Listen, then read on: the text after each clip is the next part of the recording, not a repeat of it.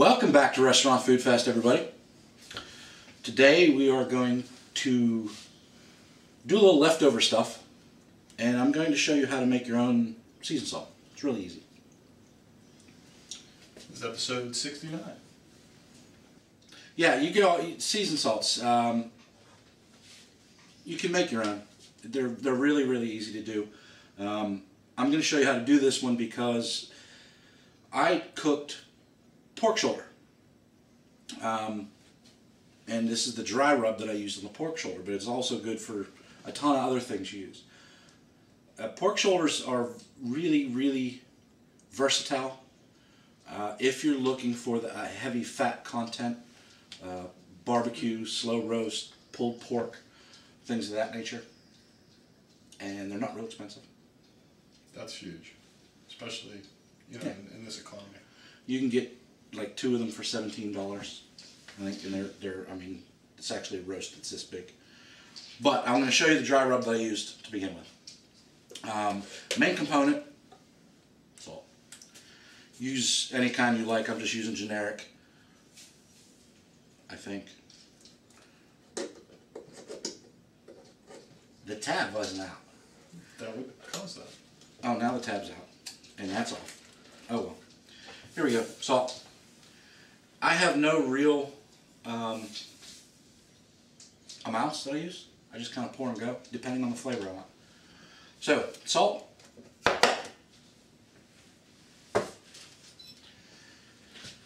Everything else that I cook with, generally, onion, garlic. I guess what? Let me see if we can get some sort of measurements going. How much is that? 1/4 cup. 1/8 of a cup of onion powder. Same amount of garlic. A chunk.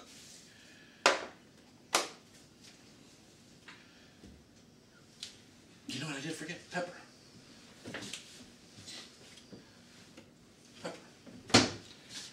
Pepper is going to vary depending on how strong the pepper is you have. I'm just going to use it, again, generic. I'm not going to sit here and grind pepper out. That's a lot less. That's more like 2 tablespoons maybe. This is a very general seasoned salt.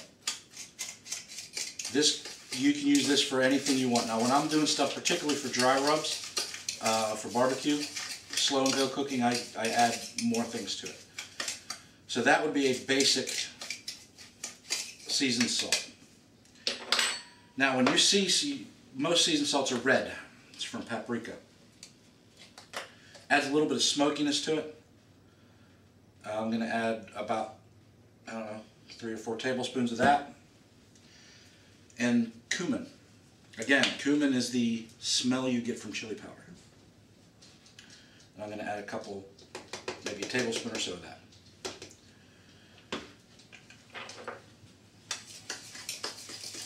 And there you have it. It's a basic seasoned salt.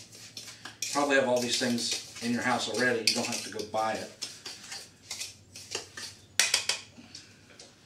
And if you're doing protein products with this, sugar.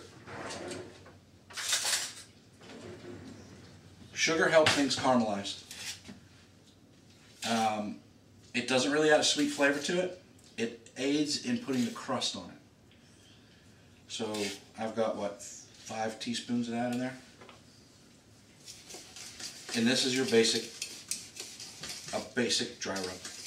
You can use it on anything. And what I do is just, I have a little shaker with some uncooked rice in the bottom of it. Because you're not using any anti-caking agents. If you just keep this, it's going to lump up and you'll never get it out of there. So.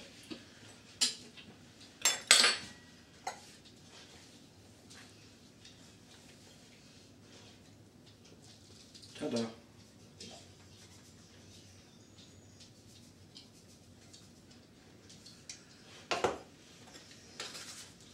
There you go. Basic dry rub. Now, what I did with that is I took the pork butt, it's actually a shoulder, Why it's called a butt, I have no idea. But it comes from the shoulder of the pig. I encased both, I had 2 of them, and I crusted them both, all sides, with this product, with the dry rub that I made. So what you end up with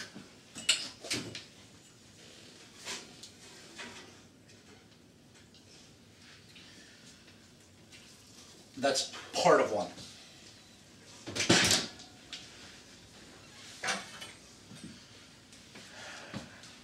Now all this up here is from the caramelization from the sugar. It's caramelization. It's just that, I mean, if you put a roast in, when you're cooking these shoulders, it's a long process. This is cooked for 6 to 8 hours. You want to go slow because there's a lot of fat in pork shoulders. And what you want to do is get that fat to render out. It's going to make the meat taste wonderful, but you don't want to bite into a big chunk of fat. So you put them on. I put this on at 250 for 6 hours. Turned it up a little bit to get a little more browning to it. You can start it high. This is generally what you do is you start it real high, get it encrusted, and then turn it down and then cook it forever. If you have, That way it cooks all the way through. yeah, if you have a charcoal pit or anything that you can sit there, if you would try and do this on a propane grill, it's probably going to take 3 tanks of propane to do it. So I do mine in the oven, but if you have the availability of an outside pit where you can just start a wood fire, set these on there, nice low fire, and just let it cook. You cannot overcook them because there's so much fat, it's going to keep it moist. This has been reheated 3 times already. And as you can see, it's still, the product is still very, very moist. The flavor on it is incredible. This is great stuff to make Cuban sandwiches with. The roast pork paninis. Yeah, we did that a couple episodes back. This is exactly the product that they use to make it. The flavor on this is absolutely fabulous. What happens is all those seasonings that if you can see, I encrusted everything all the way around it. Any place that I could put the seasonings. The fat acts as a vehicle to infuse it with flavor. The longer you let it sit in the dry rub, the more infused it's going to get. So if you want to maintain some of that pork taste, don't let it sit too long. I let this sit maybe a half hour and then jammed it in the oven. But as all those seasonings get into the fat of the pork and it runs through the meat, it just carries all that flavor with it, and it's incredibly good. But that's just straight. The main thing that people do with pork shoulders, pork butts, is they make pulled pork. Typical barbecue pork sandwich. So what I did was I had another one that I had cooked. And the consistency on this is, I mean, you can see it's I chopped it down. You know, take this out, cut it down like that, chopped it, added barbecue sauce. I made my own again. Barbecue sauce is super easy. The thing that most people forget on barbecue sauce is you need molasses. That's that kind of bitter flavor, and it adds that dark richness to it. But it's basically ketchup, molasses, onion, garlic, salt, pepper, and any other seasoning you want to put into it, but that's the basis for a barbecue sauce. Cook this again in this sauce. Now, the thing that's nice about this is you can change this. Right now it's sweet barbecue. It's a normal pulled pork barbecue sandwich. But we're going to change it.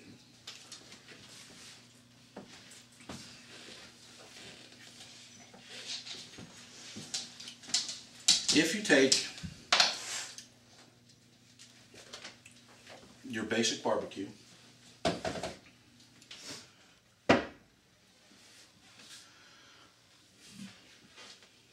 very easy. Not that knife, not that knife, this knife.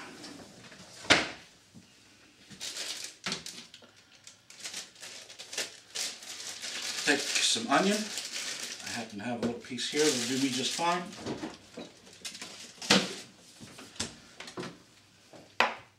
I'm going to keep this in kind of chunks. Or if you want to turn around, put that green pan on. Put it on the side. On the other side. So one large burner, small burner. Take it to the other side for large burner. Yes. Once again, we are taxing Ward's culinary skills.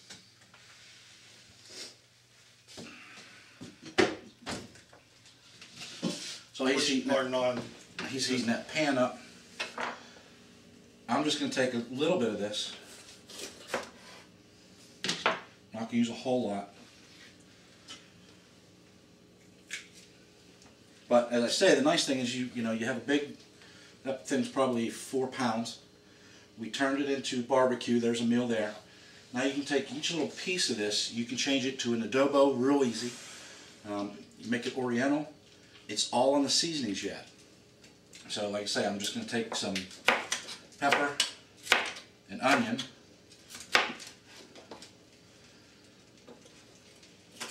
Cut that up kind of large. Now that's getting warm. I'm going to put a little bit, tiny little bit of oil.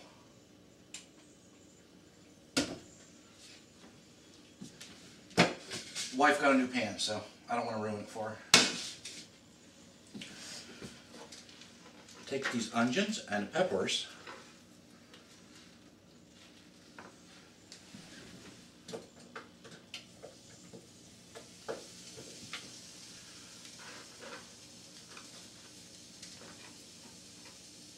Ta-da! In here. Now take some of your pork barbecue. Good. Okay, we'll take some of the pork barbecue.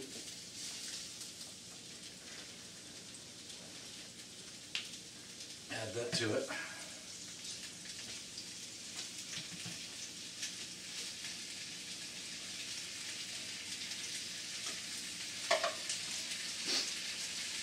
Yeah, just put this over here.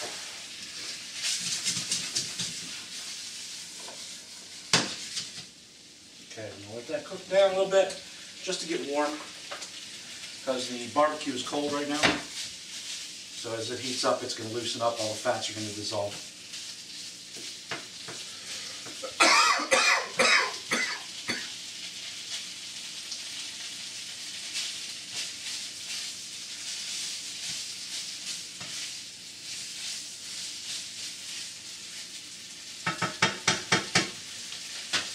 Okay, I'm going to shoot this with a little bit of plain old white vinegar.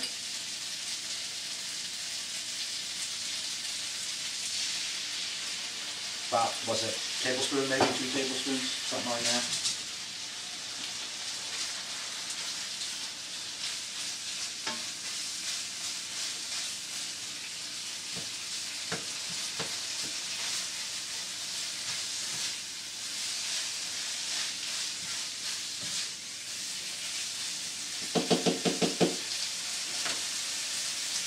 A little bit of cayenne for some heat.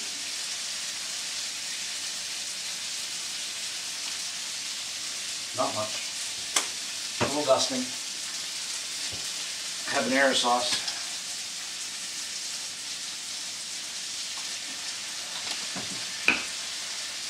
And Worcestershire.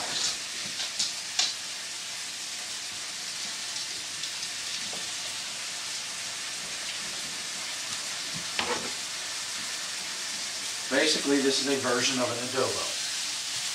This is a Southwest version. If you would use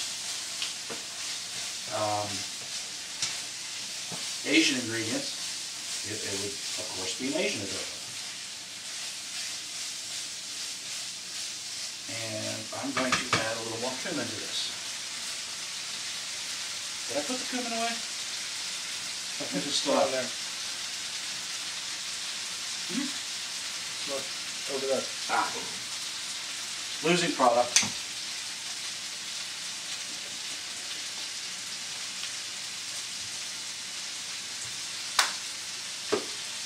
Cilantro would work real well in here.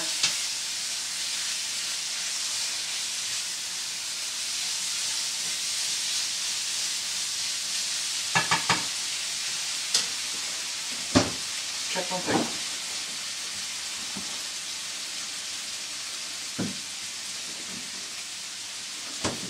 Ha!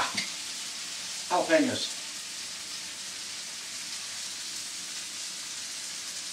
And a little bit of brine.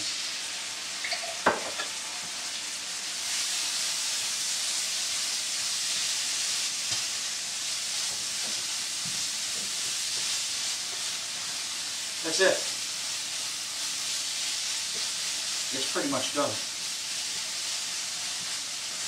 Serve this over rice, on a burrito. You've changed that flavor completely. That's not going to work. Too big of pieces. Plate. There we go. You've changed your barbecue. It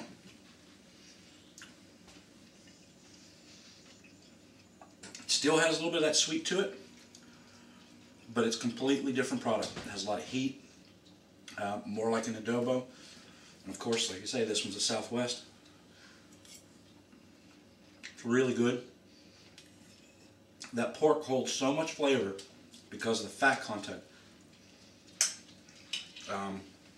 Not something you want to eat every day if you're worried about your weight, because they have, like I say, it's very high fat content.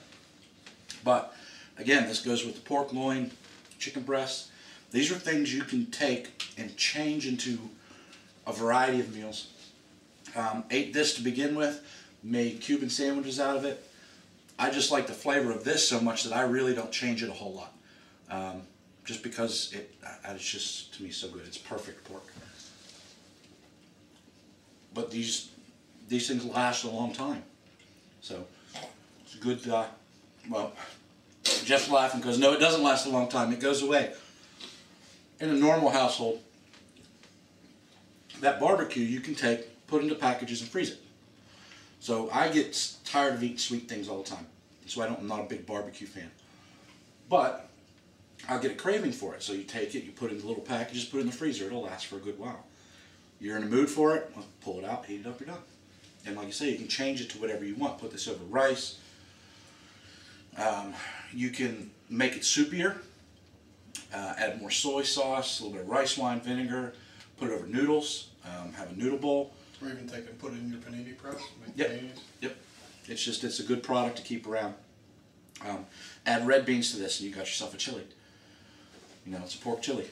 Just incredible. Like I say, the fat content. Fat carries flavor. Pork shoulders are really high fat. That's why you cook them low and slow. You render that fat out of there, but it makes the meat really, really good. Really tender. So that's it for today. Cool. All greasy. And if anybody remembers, last week we talked about doing a cookbook. That's still in the works. Mm-hmm.